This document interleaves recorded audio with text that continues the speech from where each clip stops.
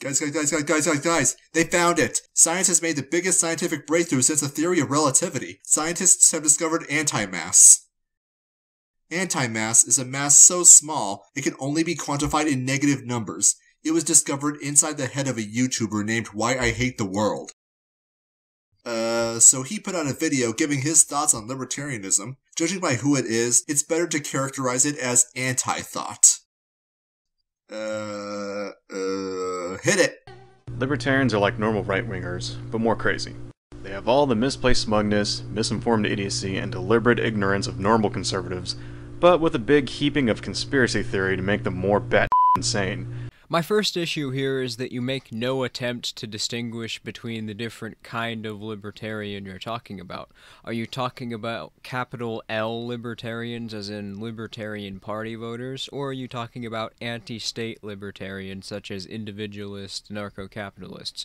But also, can we stop throwing around the term conspiracy theorist as if it's a derogatory term merely to discredit people questioning the evidence behind official narratives when you can't merely argue against their points? Yes, some of them, like David Icke and his reptilian theory, are stupid, but what about the Kennedy assassination? What about 9/11, MKUltra, Operation Northwoods? Things where the official narrative were proven to be incorrect, or there were so many holes in the narrative that it would take an idiot not to question them? You start out this video with the Libertarian Party logo. The Libertarian Party represents libertarianism like the Democratic People's Republic of Korea, aka North Korea, is democratic, belonging to the people, or a republic. The only people you're going to convince about libertarianism with this video are going to be as equally ignorant as you. Also, that thing with the reptilians is completely true. Libertarians want to cut out social programs, but they also want to cut things like the Food and Drug Administration, the Department of Education, the Department of Agriculture, to name a few. Why not? Don't you? These agencies are wildly corrupt in the best case scenario. The welfare state has done immeasurable damage, particularly to black communities. Mothers actually get more money from the government for not having a husband, despite the damage single motherhood does to children. It's insidious child abuse being sponsored by the priesthood of statism, all because politicians need votes. But don't take my word for it. I'll have those voting Democratic for the next 200 years. Libertarians and conservatives are not the same. Conservatives support using the government to establish monopolization, such as using stimulus packages for the stock market, bailing out failing businesses, subsidizing corporations, giving tax incentives to socially engineer desired behaviors, or creating synthetically low interest rates, all of which are things which libertarians are staunchly opposed to because libertarians want a free market, not one where coercion is used to establish state monopolies or to create favoritism for certain markets. Also, don't even get me started on the FDA, as there are independent private examiners who actually have an incentive to give proper reviews and examination due to competition. There are thousands of them even right now. Even before the FDA, companies would have private reviews of their products because quality assurance is good for marketing. The FDA's only practical use that can't be utilized by a private companies monopolizing products behind certain manufacturers, such as in 1992 where the FDA voted 5-4 against letting the unnamed corporation manufacture silicone breast implants, only 1 week later to vote 7-2 to allow the Mentor Corporation to manufacture the exact same product. Out of the tools that the state uses to monopolize the market, the FDA is hands down the most egregious and in-your-face example of this, so naturally libertarians are opposed to this in favor of the market alternative. The only people who think that libertarians and conservatives have the same views on economics are ignorant chumps like yourself who just see both of them don't support welfare programs and think as a result, they don't like the welfare, so they must be the same. Duh. The U.S. Department of Education was founded on October 17, 1979. Its fiscal year 2009 budget was $45.4 billion. With that money, U.S. students must be the best and the brightest. Nope. In 2009, out of 33 Western countries ranked, the US is 22nd in science, 27th in math, and frickin' dead last, 33rd in reading. This despite spending more per student than every other Western country measured, save Switzerland. So clearly, if your goal is educating kids, the Department of Education is not how you do it. In the Department of Agriculture, one of the unsung villains in the United States government's blatant disregard for free markets and capitalism, the government offers to pay for crops per bushel or per pound at prices higher than the market will pay for. This incentivizes overproduction, and as a result, governments creates programs to store and or dispose of this surplus. For example, peanut farmers in 2015 were paid the difference in reference price of $535 per ton versus the market price of $400 per ton of peanuts. This is a huge government subsidy to peanut farmers. The Congressional Budget Office in that year estimated subsidy payments to peanut farmers to be between $960 million and $1.9 billion in fiscal year 2018. In 1988, the USDA paid farmers to not farm 78 million acres of perfectly good farmland, all to artificially increase the price of agricultural goods. Do you have any idea what this means? Wasted farmland, perfectly good fields that go to crops nobody wants, or simply lie fallow and unused. This also means that your grocery store bill goes up. The priesthood of statism needs agricultural lobby campaign donations, super important to the future freedom and prosperity of our civilization. It's one thing to want to cut government spending on social programs because it goes against your political views. It's another thing to remove highly successful programs that provide vital and essential services which directly benefit the public, even saving lives in some cases. Ha! Social Security and Medicare being successful and necessary. Don't make me laugh. Social Security is literally just a Ponzi scheme, except in a normal Ponzi scheme it's your fault since you were the one who got scammed out of your money, while here it's taken from you against your will. First of all, it's an inherently unsustainable system, as all social welfare programs are, because they end up taking away any and all incentive for people to work, as evidenced by the fact that the majority of welfare recipients are work eligible, and the more people who receive benefits there are, the higher the government has to raise the tax rate. This is why the state has to keep raising the tax rate in direct response to the beneficiary rate increasing. Not only that, but they've always taxed in surpluses, which the state uses to spend on other programs unrelated to Social Security.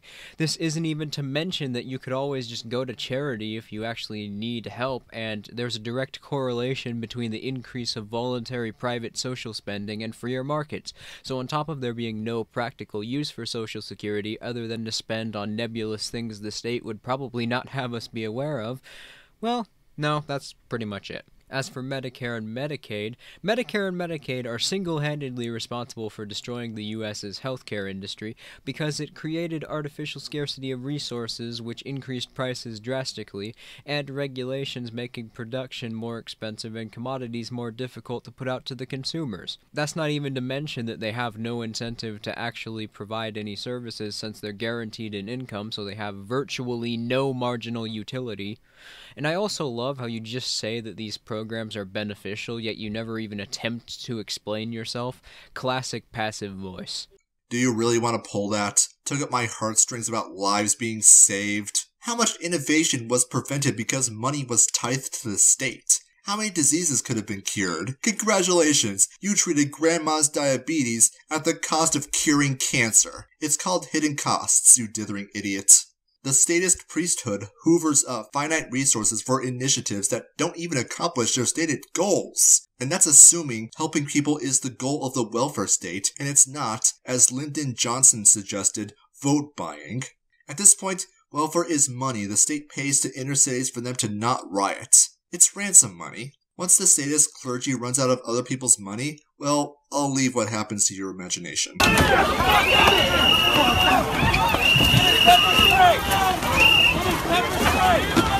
Some of the more wacky libertarian fruitcakes like to claim that any department, service, or agency that is not specifically laid out in the Constitution by the Founding Fathers should be eliminated. Yet these dipshits never seem to apply that morsel of idiocy towards any law enforcement departments, like the FBI, the CIA, the ATF, and so on, nor do they apply towards any kind of military spending.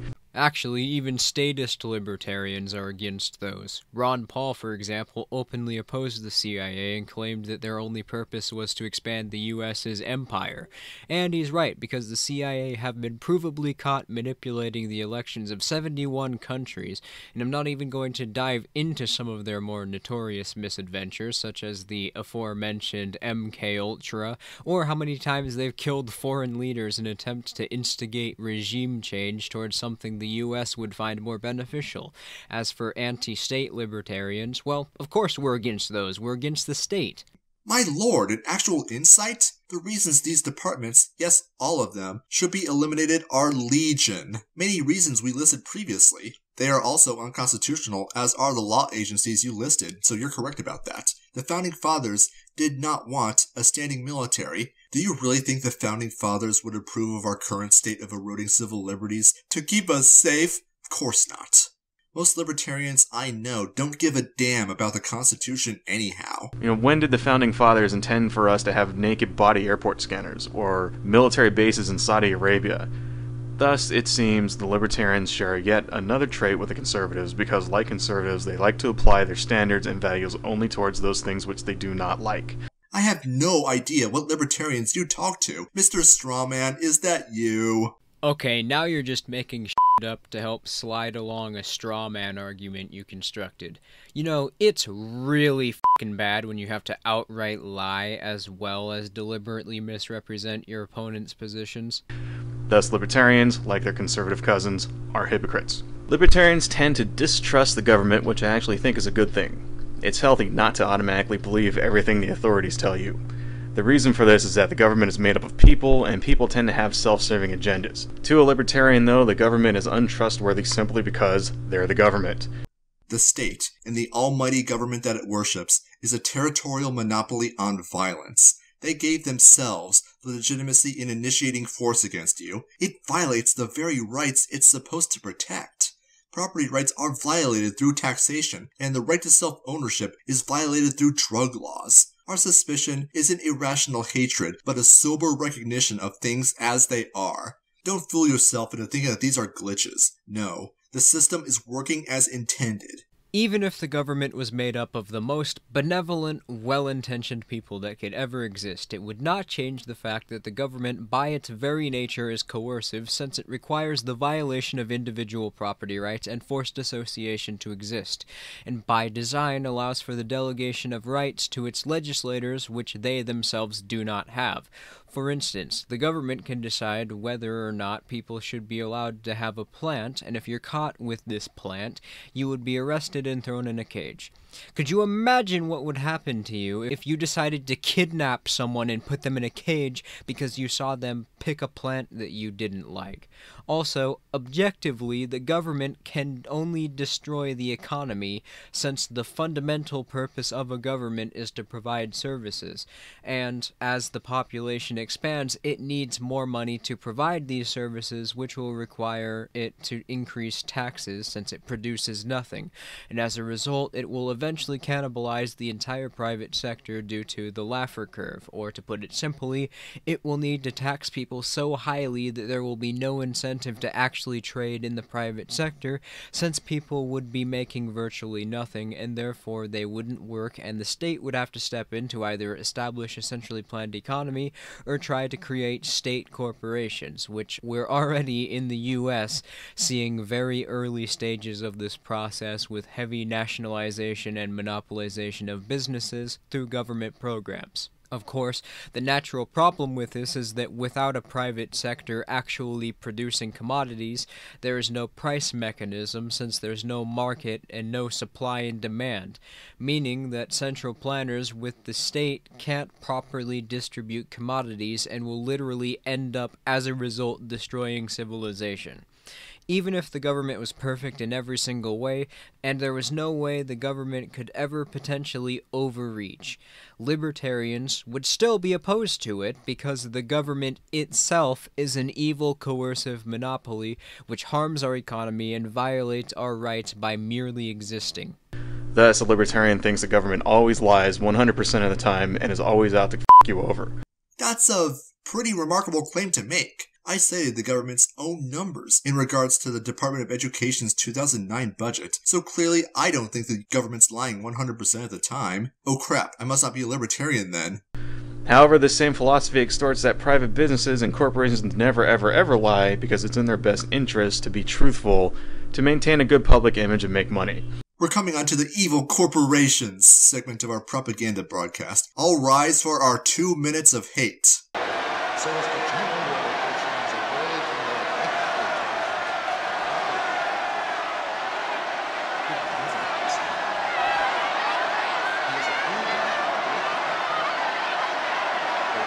What the hell are you even talking about? Libertarians are the most skeptical of private business. That's why we want the government out of the market, because all government does by entering the market is allow these corporations to take away any incentive they have to compete with each other by being subsidized or lobbying for regulations to kill their competitors. Or, in the case of the FDA, the government can just straight up not allow competitors to enter the market and attempt to shut them down if they try.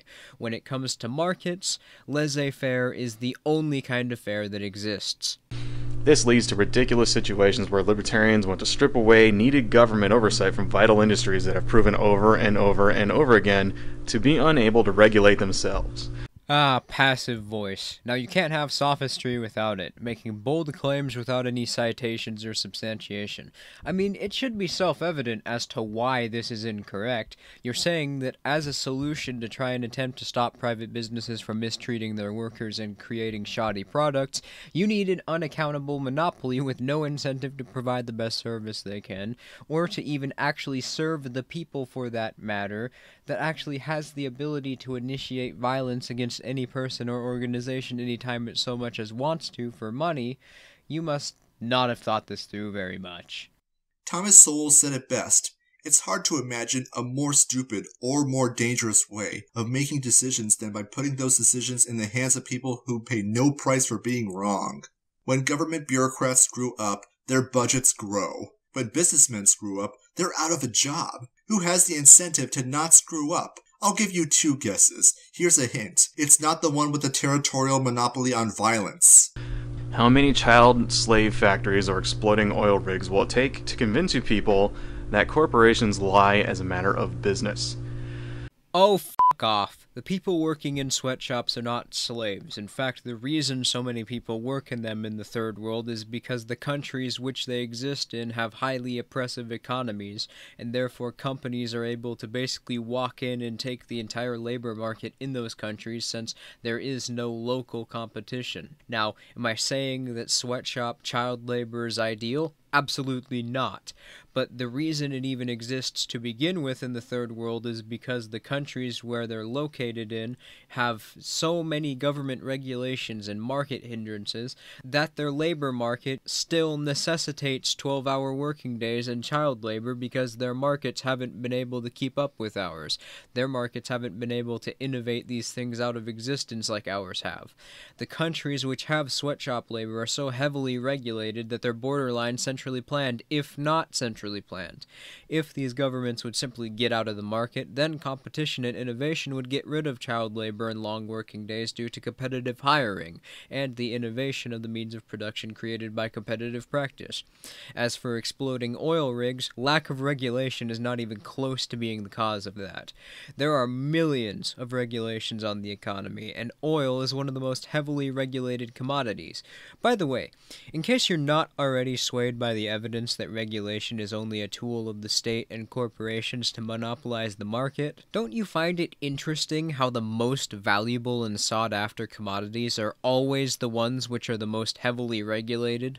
Child slave labor, exploding oil rigs. Gee, it's almost as if the government is incompetent at keeping people safe, and their failings are being used as an excuse for yet more government. Thus proving my earlier point about government failure being rewarded, but that would be silly. And that's just assuming we take your argument at face value, and not treat it as the propaganda for what it is. I mean, slave labor? Really? Government incentivizes factories to be built in countries without child labor laws. Something that actually benefits said country, mind you. Their economies aren't advanced enough past the need for child labor. Their families need those wages regardless of our higher Western sensibilities. In regards to the United States, well, there's this little thing called regulatory capture. As you make government regulation more stringent, it gives businesses more of an incentive to get their people into the bureaucracies, or pay off statist priests to write legislation favorable to them.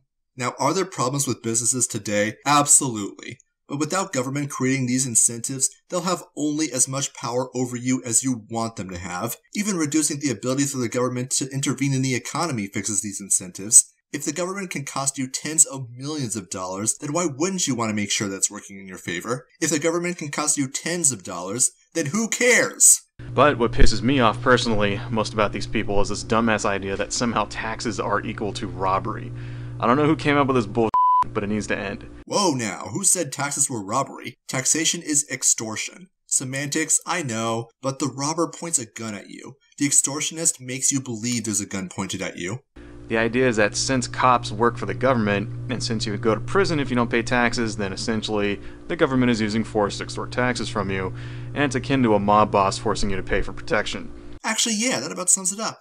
The implied threat of violence for not paying your taxes is textbook extortion. But let me guess, this is wrong somehow. I'd be willing to wager that he's about to shift the goalpost by pulling some cliché argument which goes something along the lines of, it's not theft because the state buys things with it that you use. Oh, f*** it. You know that's what he's gonna do. Just pay me now. This bullshit is idiotic on so many levels it's not even funny.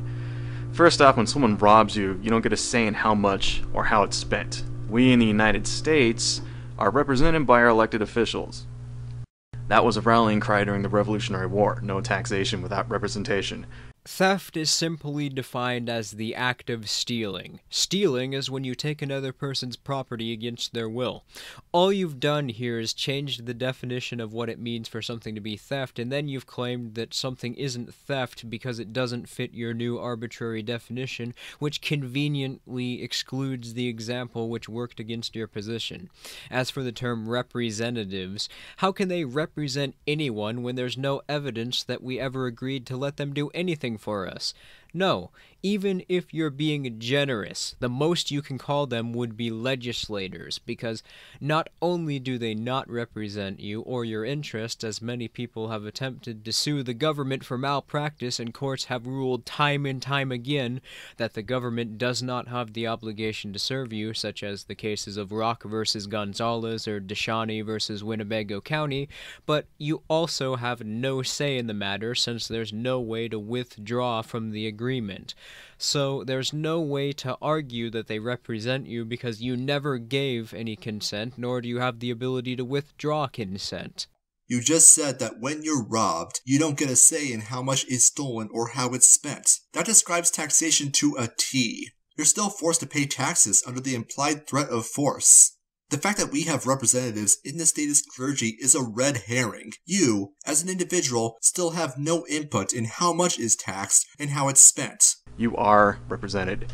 Doesn't matter if the guy you voted for lost, the guy who won still represents you. So yes, you do get a say in how much you're taxed, in what manner you're taxed, how the taxes are spent, who is taxed, who isn't taxed, and who the taxes benefit.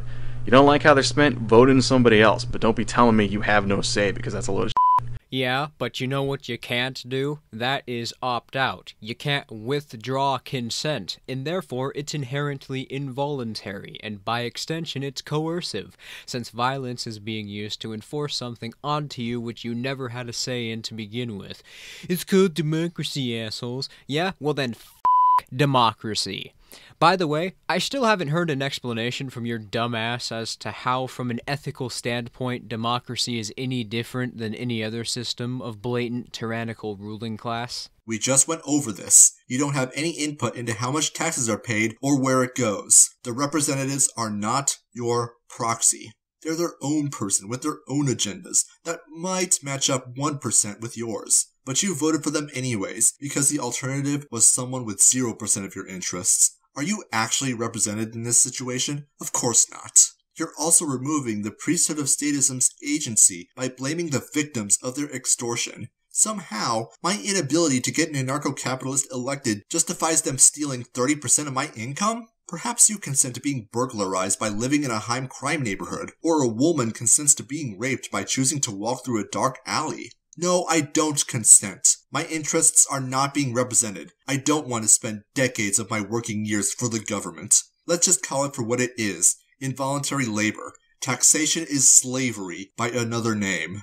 Why can't we as individuals choose what services we want to buy and how much to pay for them? Why can't we opt out? Secondly, it's not like taxes are some big evil oppressive action that only literals and commies engage in. There have only been taxes in one form or another in every human society, on every continent, and every post-Stone Age culture on this planet since the beginning of time. Be thankful that you were born into a society that actually lets you have a say in what manner you would be taxed, because 99% of all the people ever born didn't get that privilege.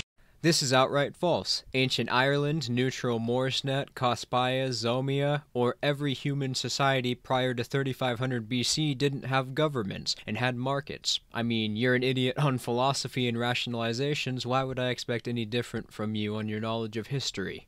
Appeal to popularity and appeal to tradition fallacy. Two logical fallacies at once? Doing great. We've already established that I, in fact, do not have input in regards to my taxes. All you have proven is that the same extortion racket has persisted for thousands of years. People fought and died so that you get to decide these things in some way. Part of honoring that sacrifice is contributing your part to keep this country running.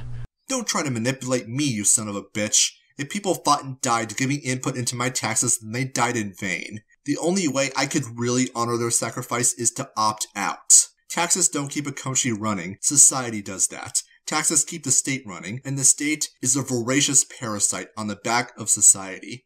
What makes you dumb so special that you think you get to not pay taxes? What I hear from a lot of libertarians is, I work hard for the money.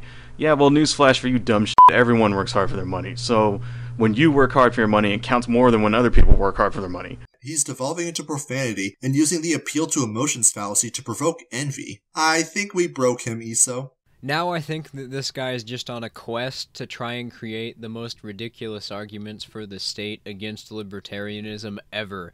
And of course I'm using the term arguments loosely, because a good 75% of the things he's said so far aren't even arguments, but rather are just ham-fisted pseudo-intellectualism with emotionally manipulative bullshit. Or he could just be a Poe. Is that what you're f***ing telling me?